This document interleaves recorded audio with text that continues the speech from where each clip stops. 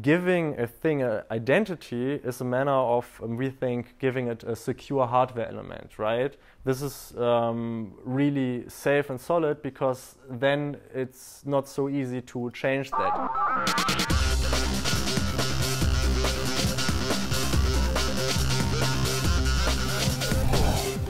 Finfinity. Fintech meetup. Yes, okay. So what we basically do is, the elevator pitch is we build the hardware that, or the hardware element that you can then use and buy liquor with at the vending machine with your identity without showing your whole identity. And yes, so the trust is the essential thing that enables us to trade with each other, and it's what creates wealth in the end. And so the thing is with trust that it's quite easy to handle when you have cash transactions, and this worked really well. But when you go in the digital realm, you're confronted with a whole lot of challenges you need to overcome in order to keep up the business processes you did all along. And this is what we basically been talking about, and identity is one essential part of this. So the example we have for this, there she is. Yes, there you go. It's the Tante Emma Laden basically, right? I mean, this was a good and the good world, the peaceful world. Lots of people remember. I personally don't that much. But still, there was a startup in Düsseldorf, Emma's Enkel. There's my connection with this now. So the thing with her was that she was basically, in a sense, I was conducting with her the business directly, and she was doing lots of different things as well on top of this. For example, she knew my identity when I came there because we were in the same city, in the same town, and I could trust her and she could trust me. So one thing is she could give me credit if she knows and trusts me, right? But she was more of that, right? So this is where we started. And so now we are in this time of, we already had this slide, obviously, because it's a famous quote, but it's good nonetheless. On the internet, nobody knows you're a dog, and so nobody knows that the business doesn't know if you are trustworthy and the other way around, and therefore we need measurements in between that handle these problems we are facing. So and the thing is with the identity that we not only have a just one identity, there are different identities. Like we have a legal identity, we have a social identity, and in different contexts, different identities apply. So there have been many attempts to build trust in the internet. There are some of these things, and so for example, let's take marketing and branding, right?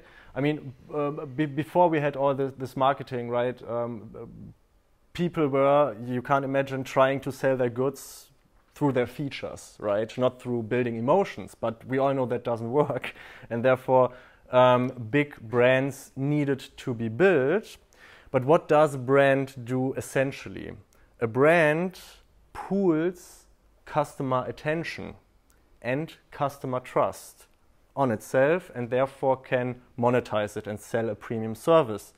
This continues then that if you take the brand, then you have a retailer that serves the same function, pooling of attention and trust. And what we now have in the purely digital realm is exactly that.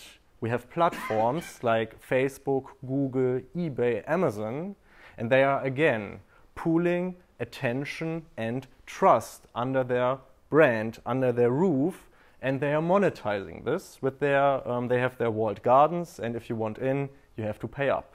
And because they have network effects, the bigger they get, the quicker the company can boil the frog, if you get the drift. So this is obviously not good, and with the accelerating progress we see in the world, this doesn't look like it's gonna get any better soon, right? By 2020, there are expected to be 20 billion connected things, so connected devices that will interact with us. And there's a tremendous need for identity for these things, because we need, for example, one really important thing is addressability and trustable addressability. I can't have this if I don't have a solid identifier for this device I can rely on, right? So this extends, right? We have the smart fridges, we have the liquor vending machine, right? I really like this example. And all these things need identity to do business. And if we extrapolate, at some point, we are talking about machine-to-machine business. These need to do business with them as well. And there needs to be this identity and trust layer between them as well, that this can function and function properly. So again, that trust enables us to do business with each other, and doing business is what creates wealth. So the question is, what we are trying to solve with Peerz is, how do we create trust with and between devices, right? And for this, we need to get this right. So an example, what we have today is like you buy a Sonos speaker, right? It's a great product, many people like it, but then you have to set it up. And if you set it up in this example, you see what is happening, right? You have to do your Sonos account, you have to verify with them, they want to log into you, only you can use the service, right? And we can expect, if everybody is doing this for themselves, they're building their walled gardens, it's not only making it hard to get connected devices, but the actual layer that will leverage our economy to the next level is basically getting them to transact real value with and between each other. How are we going to get there if we're going to keep up these practices, right? We need some way where we can tie all these things together, and this is obviously where blockchain comes in, and this is where we put our energy and try to come up with good and fitting solutions to help us get a good functioning and equal world. So our values basically are these. Sorry, wrong button. So this is what Peerz is about, right? Peerz is about buying fair. It's about selling smart, using easy, and trading safely, right? And safety does not only apply to the business that is sure that it gets the money, right? We know that there's a lot of cost in failed transactions in the current current infrastructure we have for this. But it's about the customer as well. He needs to be protected on the other side, right? Maybe I did identify, right? Okay, now the device knows I'm 18, I can have a beer. But what happens if there is no beer coming out? He got my money, but I don't get a beer. We have to address these problems as well. And maybe for a small thing like a vending machine, this seems like trivial or not even important, but you have to extrapolate and imagine where this can lead. This is just obviously a metaphor, and their more complex behavior will evolve from this. And one more important point that is really, really important that is included in safety is the safety of data protection, right? If we actually, like I don't want any of my personal data. I don't care for GDPR or not. I don't want my personal data on a blockchain. And I don't want my personal data on a blockchain encrypted as well, because encryption has a half-time cycle. At some point, it's going to be broken. There's going to be a collision or something, and then they can read out all my data. I thought, 5 years I was safe, but then everything is open and transparent. So this is not good practice as well. So this is really, really important, and we really try to do this right. So yeah, this is basically what's about. It's about combining trust, simplicity, equality, and revolutioning the way people, business, and devices transact with each other, and they become then peers in this sense. So what the course that, for example, with the identity and the things, what is the topic from today? Giving a thing an identity is a manner of, we think, giving it a secure hardware element, right? This is really safe and solid because then it's not so easy to change that. And we can use that identifier from the device and actually link it to a smart contract in a blockchain, so we can have any logic, any basic logic operation we can have in there and leverage all the things we have with blockchain that are great, so that people can permissionlessly innovate on these existing quasi backend structures and that the processors are trusted, etc. Right? And then we can combine these things, and there is no easy way to disrupt this connection because they are inherently secured by the hardware element on the device, and this will allow us to basically do all the connected device transaction handling and enable to build all the infrastructure on top of it, right? This is just one element we need at the base layer, so we can build on top of this. Obviously, this is more complex than we can get over in such a short amount of time.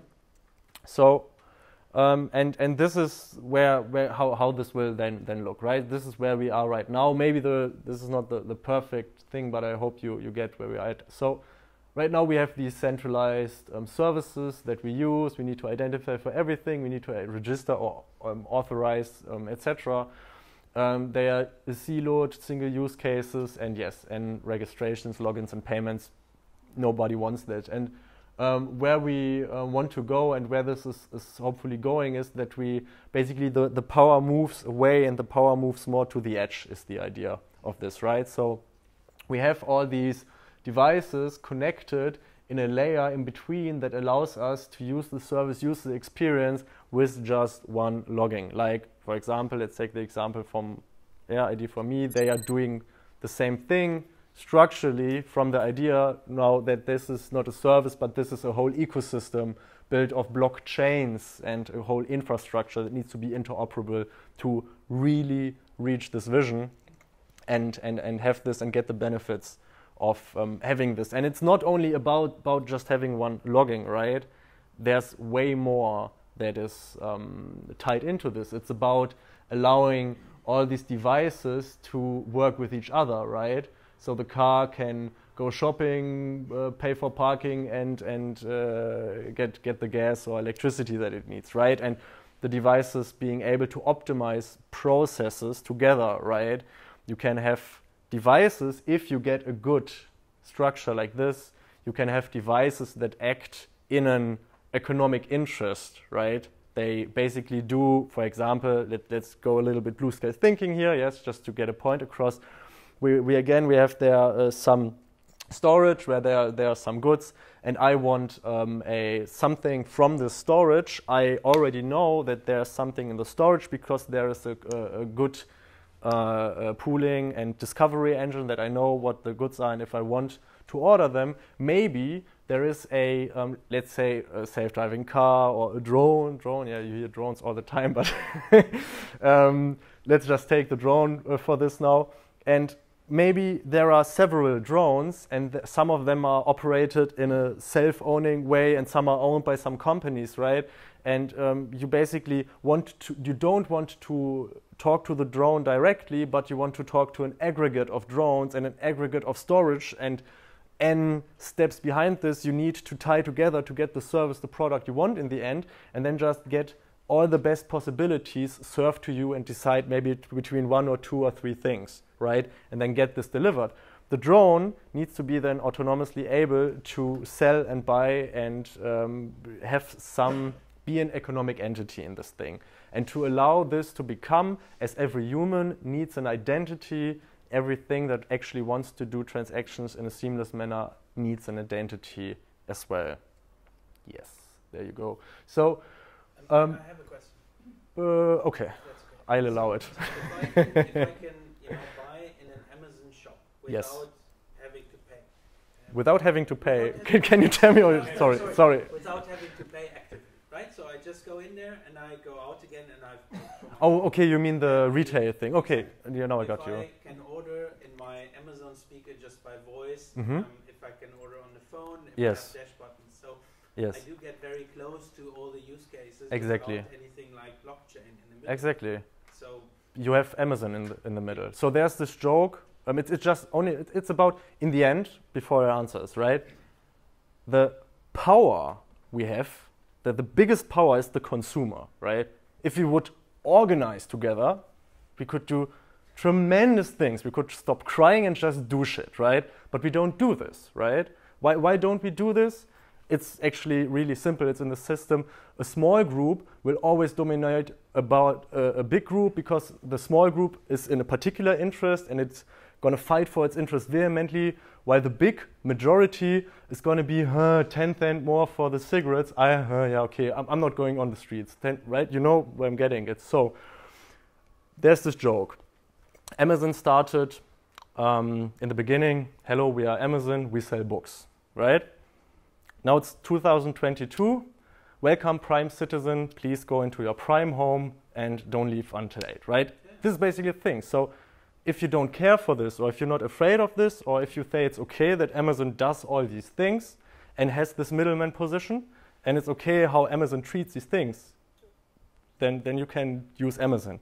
And I use Amazon as well, so it's not like I'm a saint or something, right? But it's about options. The problem is we don't have an option. We don't have an alternative to Amazon. We don't even get to the question if the service resonates with our personal values because there is no option. So we need an option that is usable and that can compete, but without doing the same stuff again, without becoming centralized again, without becoming the quasi-emperor of the next 10 years, right? But in a way that is equal for the consumer and for the customer and for businesses and new businesses that want to emerge. And therefore, you need something like blockchain or decentralized ledger technology or just any infrastructure that allows you to tie different services from different parties together and allow them to have aligned interest and work together to give the customer the best experience, right? This is basically what we are about and what drives us in this sense. In a nutshell, my self-driving car Yes. is empowered to drive to an Aral filling station, Yes. as well as empowered to go to a Shell station. Exactly. And at each filling handle or whatever the handle, who then puts that in? Yes. I don't know, but identify itself. I have the authority to buy at Aral. I have the authority to have a Shell. Exactly. Without having a Shell and an Aral car account. This is the last part. This is the interesting part, really. It's authorized, it has the money, it can pay for it, and therefore it can operate with these things because most people like money. Yeah. One thing I would like to really quick add to what you were asking, what Amazon is doing there. And Amazon is working really well today.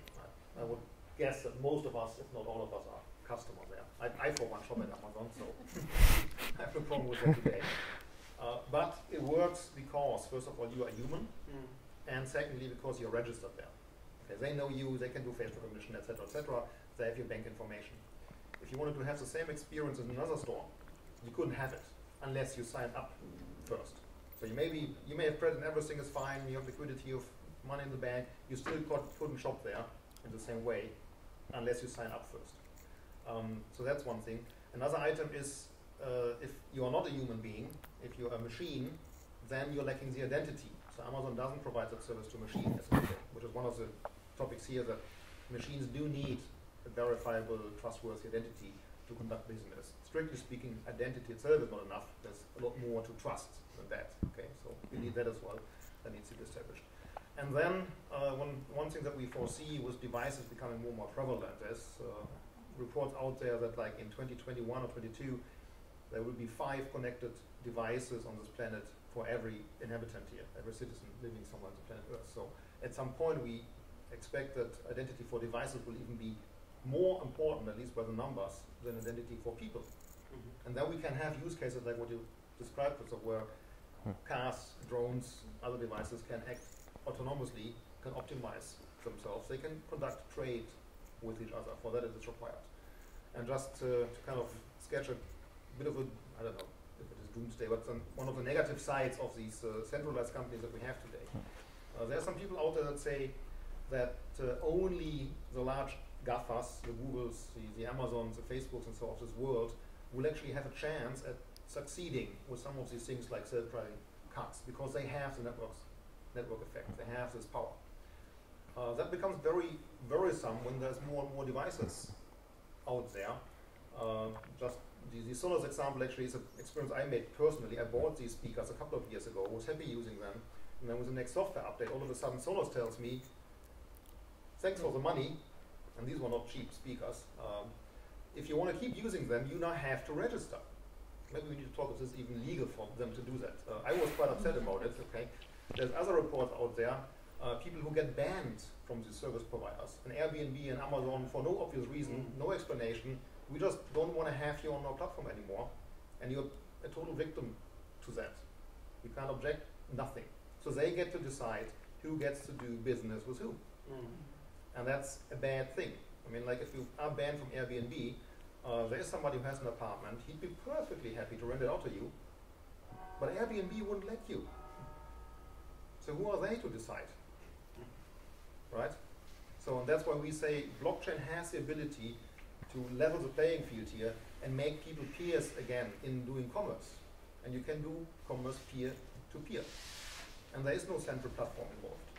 And if both parties agree that this is a good business, we both want to conduct it, you have informed consent from both parties. Off you go. Yes. So this is basically right. This is to tie this in, right? We don't need a party misusing its power, without one party drawing the short straw, without one party to suffer financially, without machines with bad usability.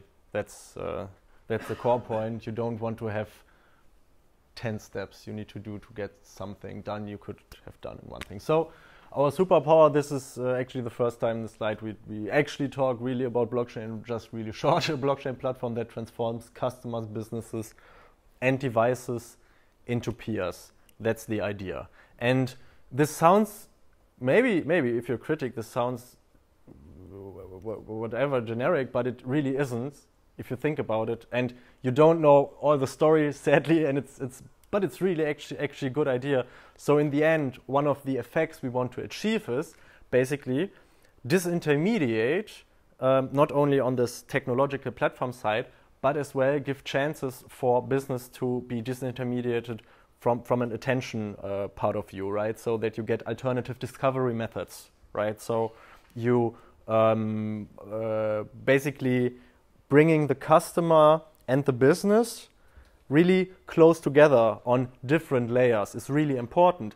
And the part is, we really care about commerce with machines, but we actually are no payment provider. This is really important. We don't want to earn anything on any payment. The payments should be free, payments should be seamlessly, and you should be able to choose if you are paying with Bitcoin, other currencies, or PayPal or something you want to use in this point. If this is, or credit card, if you just only used to credit card, why should we don't allow you to use this, right? This goes back to the usability. So it's about bringing the platforms together, and then they can do the business again like they used to be directly, right? And then it's not regarding the data. I wrote this down. We won't write down any data on the blockchain because this obviously would make no sense. But we can just relay the data right through the customer, right? The blockchain doesn't need to know the data. Nobody needs to know the data. Only the retailer that wants to send me something to my home, he needs to know my address and my name, and maybe even not all of this, right? So this on that part. All right, and this is again just a few key points you see here. So on the base layer, there will be a blockchain-based platform, right? And you obviously need things like scalability, reliability, security, compliance, really interesting, extensibility.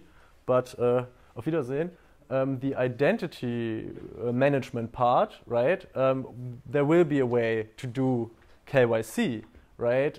This is where we need to handle the identity of the customer. And the know your business is really important. If you want to transact business in Germany, obviously somebody needs to know who you are, and in lots of places in the world this as well. And KYD, know your device. And we achieve this through, as I mentioned briefly earlier before, through a secure hardware element that we can tie in with the blockchain infrastructure to model the logic. And there you go with the logic. Whoopsala. Smart contracts, right? Then these tie in with these. We have business quality assurance. Let me go. What's interesting? Yeah, currency management, search. Search is really interesting, right? Like I said already, but I like to say it 3 or 4 times again because I think this is really important way that you can discover things without you needing to pay Google to be listed on top of this, right? Yes, a brand. This is really interesting. So I'm not sure how much time I have. If I have to stop, I stop talking. 1 minute, okay? Yeah. All right. So the brand part, right? So we are talking here about a blockchain platform, a technical solution, and we're talking about being open and letting everyone participate. But we are not unrealistically that we're just going to say, all right, here's this amazing technology, now you go do stuff, right? Because then nothing will happen, right? We're going to lead, right? Like lead through example. This is how you build open source. This is how you build communities that actually work, and this is how you drive change. And what we're going to do is really simple. We use something that knows and works and the customer knows, and it's using a trusted logo, right? This sounds not that amazing, but it really is, right? So what we basically offer, what is the business model? There will be a company on top of this platform operating that we're going to continue and work on, right? They are not tied together. There can other bees that can work with us or against us, how they like. But what we're going to provide is this logo. Then you know that it was implemented by the guys that built this platform. It's going to be trusted and audited, because in blockchain, yes, it's trustless. It's amazingly trusted, but only if you're a 20+ years cryptographic expert who can check every smart contract he's interacting with. If you can't do this, you need to trust anyone. And if it's an audit company, right? And this is what we're going to hide behind a brand, right? It's just you can trust this works, and if something happens, there's somebody you can knock on the door and be angry about, right? So customer support. And this brand is actually business facing in the first place, right? So we are about bringing existing companies on there, right? So if you have a hardware manufacturer, right? What is the problem of the hardware manufacturer in the 21st century? It's changing business models. We are going away from just manufacturing or producing products to producing services and experiences, more and more tied in together with IT. And most of the existing great, amazing, solid competing German companies, for example, and there are obviously companies like this all around the world, they don't have the capabilities, nor do they have the money or any means of achieving this know-how. So obviously there needs to people that are focused on them, helping them being integrated and using and leveraging this new technology. And obviously, in your own mind, everybody thinks of oneself as a good guy, right? This is part of the personal identity, psychological structure.